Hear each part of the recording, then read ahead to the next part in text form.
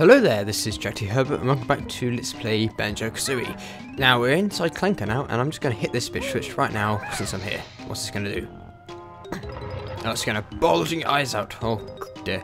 I need to get through these without getting hit by these blades. Oh god, this is quite risky. I don't like being cut up. I don't think anyone really likes being cut up, and if they do, it's a little strange. Just saying. Oh boy. Oh god. Oh. Jesus. There we go. Brilliant. And then I get a jiggy. Yeah! Woo! Okay, so now I can go through this tunnel here. Fall down here and fly over. So you can actually go through these. Oh god, get rid of out of the way, the tentacle or whatever the hell it is. You can just fly over to this thing, which is, there's a gold feather. I wonder if that's foreshadowing anything at all. I have no idea. Just enter the door. And how the hell am I supposed to get through all of that? I don't think I can run through that. Fortunately, there is a molehill just here. This should help us just a bit.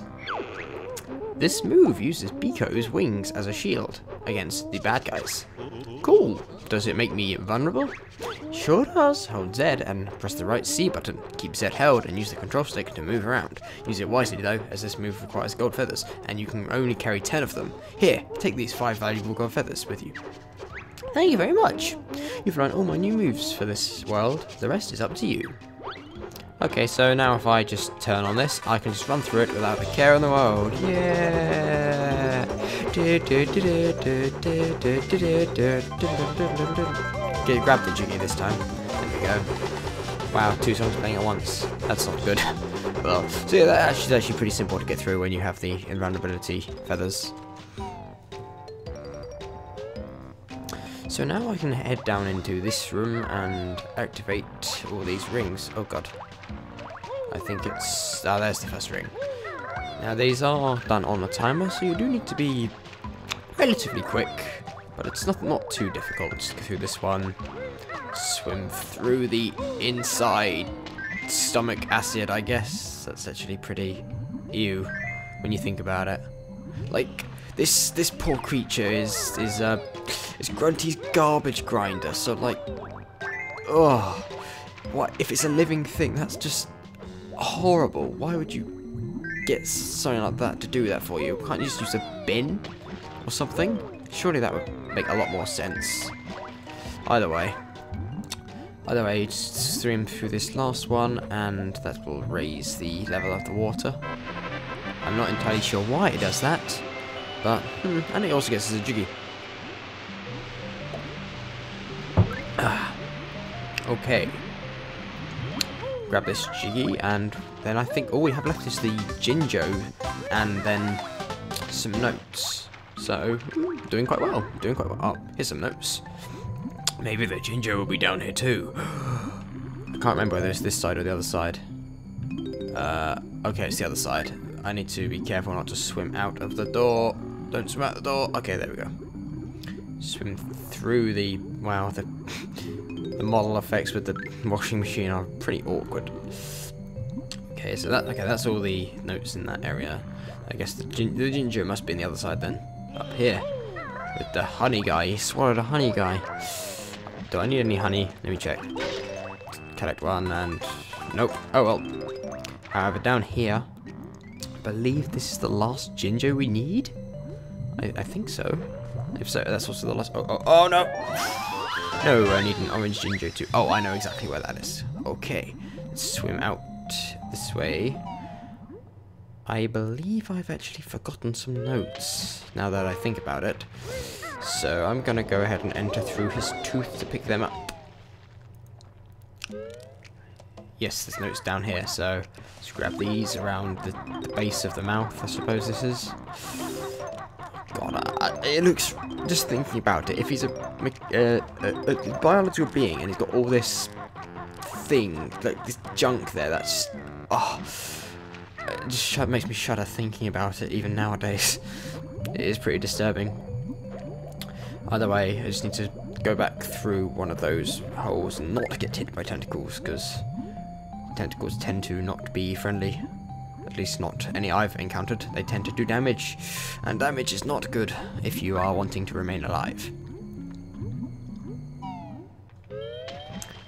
Okay, so that last Jinjo, I believe, not this way, the other way around, the whale.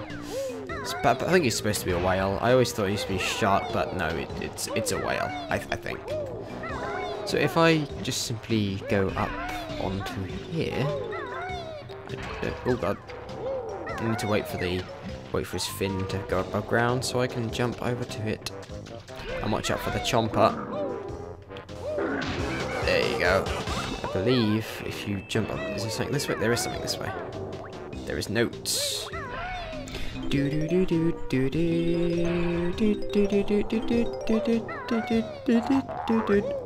Excuse me. I shouldn't have done that. Oh well. Now, if I head the other way, there is also another one of those poles to grab onto. And up this way, there are... is there more notes up here? I think there's more notes up here. Maybe not. Never mind then. There's notes down there though. However, down here, we have the Jinjo. Yeah! That's all 10... That's all 10 jiggies. And now I can go down and collect these notes as well. Actually, I think... oh yeah, these are the last of the notes. Which means all we got left is the honeycomb piece. Yep, all we have is the honeycomb piece. And now, all we have is nothing. We are done with this level, so I'm going to make my way to the exit. So that was done quite quickly, actually. I'm quite surprised. It didn't take me very long to do that. Swim with the washing machine. Wow, looks like he's farting with those bubbles coming out of his like trousers. Weird. Oh well. So I think I'm gonna change back into regular Banjo-Kazooie after I leave this level, because I mean I think it's quite fun to play as it for one level, but I think it would just get really annoying to continue playing as the washing machine, especially because like the animation errors like that, which you know it's a cheat. So I mean, when I say it's a cheat, you still have to unlock it, so it's not exactly a... oh dear, camera messing up. It's not exactly a cheat in terms of like it helps you progress or anything. If anything, it's a hindrance. Whoa! Your best note score for this world is now 100. 100 is, well, it's perfect, so I can't really do any better than that. Now, the way to... oh god, chompers. There you go. I don't want to talk to you yet. I'll explain that later. Much later. I want to hit this and open the grate, and that's where I open the next level. So, I'm going to go down there and open the next level. Not get hit by the exploding mine thingy that was there. So this is a swampy area, so maybe the next level is a swamp. I mean, that would kind of make sense. It's a very swamp-like area. Saxophone with the music, I guess. And so there we have Bubblegloop Swamp. And just fill in. That's the wrong button. Is it? Which button is it? I don't remember what button I'm trying to press. Never mind then. I'll just press A then. Oh, now it tells me. If you want to place all your pieces into the picture, just press Z. That's what I was trying to do, and it wasn't working because he hadn't told me yet. Anyway, Bubblegloop Swamp is now open, which is over there. Bubblegloop Swamp. It's an interesting level, I'll give it that. One of my less favourite jiggies are found in there. You'll see why when I get there. For now, I'm going to go to the Treasure Trove Cove, and I'm going to turn back into Banjo-Kazooie, so I'll see you there. And now we're here to... the crab's back again. Kill it. Don't want to have to deal with you while typing in this code. So, to turn back into Banjo, like Bottle said, you just type in no bonus. Where's the N? Oh, there's the N. And then an U, and then an S. I almost called it an oo. I don't entirely sure why. Either way, that's back into Banjo-Kazooie. So yes, I'll see you at the exit of the level. Okay, so before we head to Bubblegloop Swamp, there is something I do need to take care of, which is of course getting the jiggy from the witch switch from the last level, which I believe. Was it the eyes? The eyes in the lobby popped out, so I guess I should probably stick them back into the ground. And maybe they'll give me a jiggy. Who knows? I do. I've played this game before. just down here, and simply enough, just pound it into the ground. Pound the other one into the ground, and then, hey look, Jiggy. That's 4 Jiggies from the overworld, which is, you know, making some good progress, that's for sure. So now if I head towards where Bubblegloop Swamp is, like I mentioned before, you can technically you can skip Clanker's Cavern if you like do well enough in the other 2 levels, because this note door up here only requires 180. So I've got 300 now, so I'm way ahead. Woohoo! And then when you get in here, you're greeted by a statue of Witch herself, which, you know, a bit egotistical, I suppose. Oh well. So, and there's a Jiggy inside there, which we can't get yet. Damn it! I will be getting that later though. So up here, we'll reach the area which leads us to Bubblegloop Swamp, just down here.